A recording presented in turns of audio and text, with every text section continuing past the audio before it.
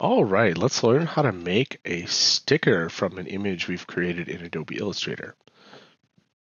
So you need to make sure that your sticker that you've created is actually already vectorized. If you've traced something, sometimes you end up with this situation where there's like a white background behind everything, and you'll need to get that. So if you just do an image trace, it's important that you click on, once you have the image trace, there's a thing down here that says expand, and then you can grab the background and pull it off. So I'm ready now. I have this image. I thought it kind of looked like a shop image, and we want to make a sticker that cuts around the outside of this saw blade. Now there's two ways we can do that.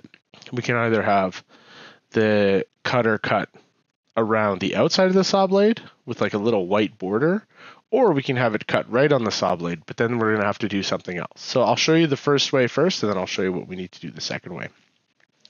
So first thing we're going to do is we're going to grab our entire sticker, and we're going to make a copy of it. So we're just going to right click, hit copy or Control C, and then we're going to paste it. So now we have a pasted copy, and I just like to move this off to the side. Pro tip, spacebar and mouse lets you grab the page and move it around. Scroll wheel goes up and down, but if you press Alt and scroll wheel, you can zoom in and out. So that helps you just move around a little faster. So I have this guy here. Now what I want to do is I want to create one solid image out of this, like one solid shape. And I do that with this tool on the right here called the Pathfinder. So Unite will typically work perfectly. If it doesn't work and you have little dots on the inside, you need to use, I just Control Z that, this merge tool first. So you hit merge and then you hit unite and it works. So, but for this one, it works perfectly. I just hit unite. And so now I've created this new shape that's just the outline of my design. To turn this into a cut line, we could select our shape, and to add the cut line, what you do is you got to go into fill, and you're going to look up your colors. If you don't have any colors in here, it's because you haven't created an original file. You're just like editing the original your PDF or whatever document that you grabbed. So what you should do is go File, New, make a new file that's about 3 inches across. That's a good sticker size, and then paste your work into that. And then you should have all your colors. So I have colors here. I'm going to hit this plus, new swatch. So I'm going to create a new swatch, and it needs to have a special name. It needs to be spelled capital CUTCONTOUR, CutContour. No space, 2 capital C's. Now, if we made this a process color, that would be like instructions for the printer. We would send the printer instructions to mix, in this case, 100% magenta and the rest 0 for cyan, yellow, and black. But what we're going to do is we're going to send it as a special instruction, and that's called the spot color. So in this case, the instruction to the printer is cut our contour out. But if we were, for example, the Coca-Cola company, and we wanted our Coca-Cola ink to be used, our special red, they would have a name. They might call it Coke Red, and it would be a spot color.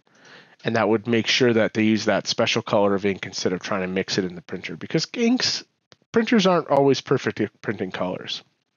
So we had to do that in the fill first, because you can't add a swatch in the stroke tab for some reason. So I'm just going to now change that to a stroke, and I'm going to make my fill transparent. So now I have this shape that's floating. It's exactly the cut line of my design. Now, if you want to see this a little more clearly, you can make your stroke as thin as possible. So make it about 0.25. It does cut exactly in the middle of your line. So even though it might look like the line is overlapping a bit, it does cut right on that like middle of the line. Now, this is all okay right now. I'm just going to make it bigger so you can see it. But if we were to cut like this right now, our knife might accidentally wander a little bit outside of the cut. Sometimes the knife and the image don't get perfectly aligned, and so we want to build a little bit of leeway in for that. So there's 2 ways we can do that. We can make our line a little bigger, so we could try, I guess, making it large. Oh, wrong one. Every time. Got our, nope, wrong one. grab that one. If you're having trouble selecting something, you can always pull up the Layers tab and grab, you can see all the different parts of your design. So by doing that, I've selected just that path.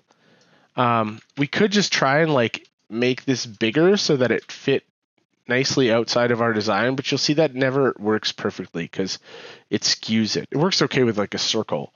So what we're going to do, we're going to use a special tool. I'm just Control-Zing back to my shape here, and I'm going to go Object, Path, Offset Path. So the Offset Path tool lets us create a path that's either a little bit larger, or if we put a negative in front of it, and I'm just hitting Tab, and that takes me to the next one, and it moves it. It previews it for me. So that would make the line a little smaller. Now I want my cut line to be,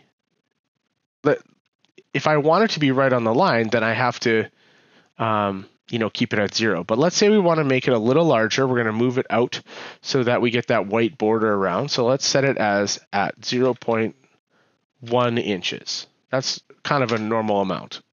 That's okay, but it's a little soft. It creates these like soft edges because it's sort of it always tries to make like, the smoothest corners it can.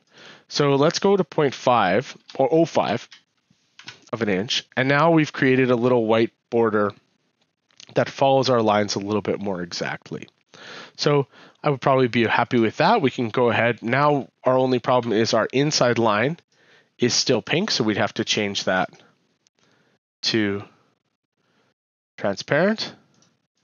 And now when we send this to the printer, it would cut on the outside. But I also want to show you what to do if you want to cut exactly on that line. Let's say we want our sticker to have a nice black edge.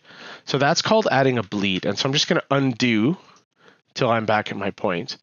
And I'm going to do the same thing. I've created my cut line perfectly where I want it. And I'm just going to do an offset path. So I'm going to go to Object, Path, Offset Path. And we're going to make a path that's a little bit bigger than my design, 0.505 of an inch. That's about 2 millimeters. But instead of creating a cut line out here, I'm going to just add a fill. I'm going to make this black. I'm going to get rid of my cut line.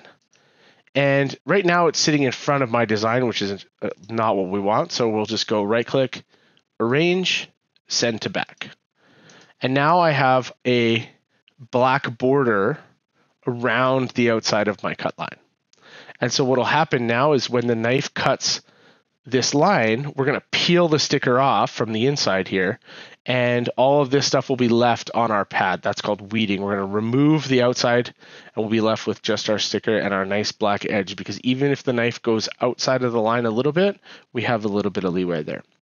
So when you're ready to bring this to the printer, you're going to need to save it. Now, right now I have this saved as a PDF, which would work. But if you don't have it as a PDF, just go to Save As and either save it as a PDF or an EPS. They're both very similar files. It's all good. And we'll just save it as AOB Shop Saw. And then once that's in our OneDrive, where we will never lose it, we can then take it and we'll drag it to a flash drive and bring that over to the printer. So I hope that made that a little clearer for you. And good luck. If you have any questions, just feel free to ask your teacher for help. Thanks again, and we'll see you in the next video.